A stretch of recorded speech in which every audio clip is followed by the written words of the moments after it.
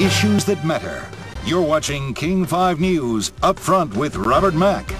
And I still think that's what the public is desperately seeking, is an authentic conversation about the issues, get away from this tabloid stuff, and try to really get at solving problems. Mike McGavick, Republican candidate for Senate, joining us now to talk about his regrets and what voters should make of them. Thanks for joining us. Sure. We just heard you call it tabloid stuff. What part of the news coverage do you believe has become tabloid? Well, the example I used down in Tacoma that was the most absurd of all was I had this reporter who literally said, you know, I've heard you've claimed you won this track meet back in high school. Prove it to me. And I had to go run through our scrapbooks and try and find an article that could show that this was absolutely true.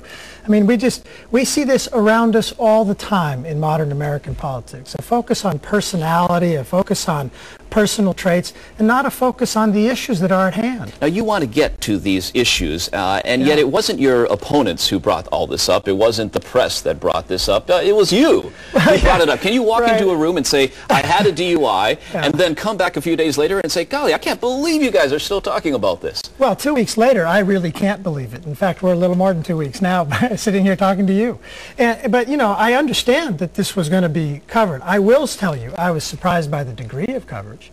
But so what? I mean, yes, you're exactly right. I put this out there. I put this out there because I did think it was a part of my past that shaped who I am that the public should know. And there were other elements, as you know, that I talked about. But I will say I'm a little surprised that this is still the focus of this campaign. We're a nation at war. We have borders we don't control. We have a social security system going broke. And yet, with the press, this is the focus. Now, let me share one more thing. I've been in front of a bunch of audiences since my blog. A bunch of audiences. Do you know what? I have never been asked one time by a regular citizen about any of this, only the press. Now, you've been in politics all your life, so you know how this works, and you know that if you don't tell the facts quite accurately, the press is going to report that, and the story lasts for another day. There's no question the story lasted longer, partly through my fault, because I didn't remember everything right. That's absolutely true. I guess you did have months to prepare for this Senate campaign. Sure. Why didn't you, in that time, call up the Maryland police and tell them to send over a copy? Because you knew you were going to bring this up. Why didn't you do that? Robert, you know what's so ironic about this? We did ask our staff, hey, let's find out what record there is of this. And they couldn't find any. So apparently we were inept in looking for the record. And, you know, clearly, look, hey, it's embarrassing to misremember things, but it was 13 years ago. And it's not exactly my most cherished memory. It's not something I hold celebrations of, you know. I made a bad mistake, and I didn't remember all the details. But the level of the brouhaha sense is disproportionate and forgets the fundamental fact that I brought this up myself. I think that's a pretty big deal. You laid this out on your blog, and voters are basically left to say, well, what does this tell me about Mike McGavick today? Yeah. Let me just read a comment that someone wrote on your campaign blog. The person writes, your fairly recent DUI is fundamentally disturbing. In the 70s, before all the publicity of the dangers of drunk driving, maybe. But in 1993? You know, at age 35, it isn't exactly a youthful discretion. Has your judgment radically changed from 35 to age 48? Well, certainly with respect to drinking and driving, look, I understand completely that I made a mistake. That night was an aberration in my life.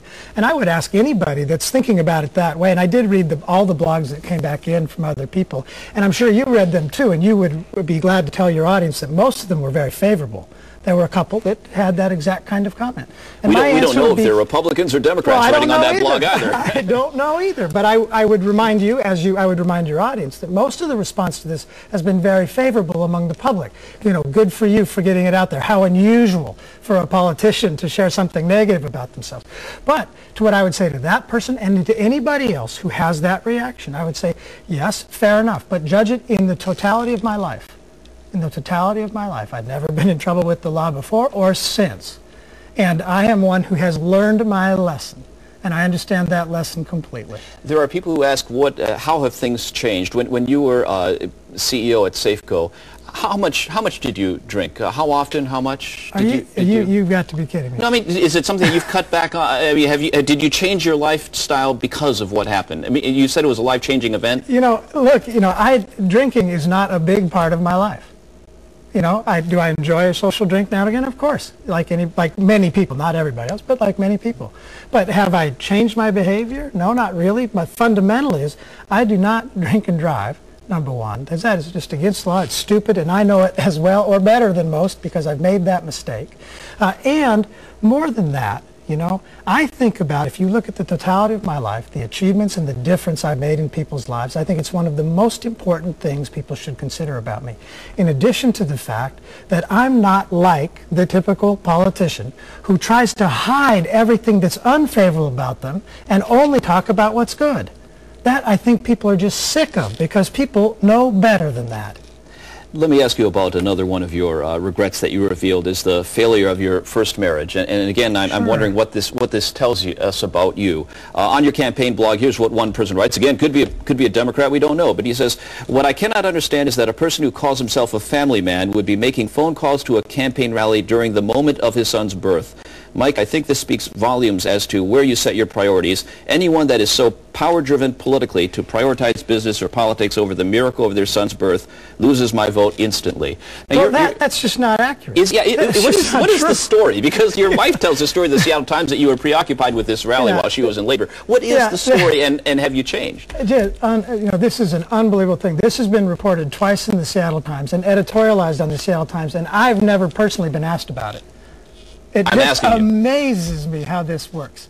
So let's go back in time. Yes, when my wife went into labor, so we're now talking about 1983 when my son Jack was born, August 3rd, 1983.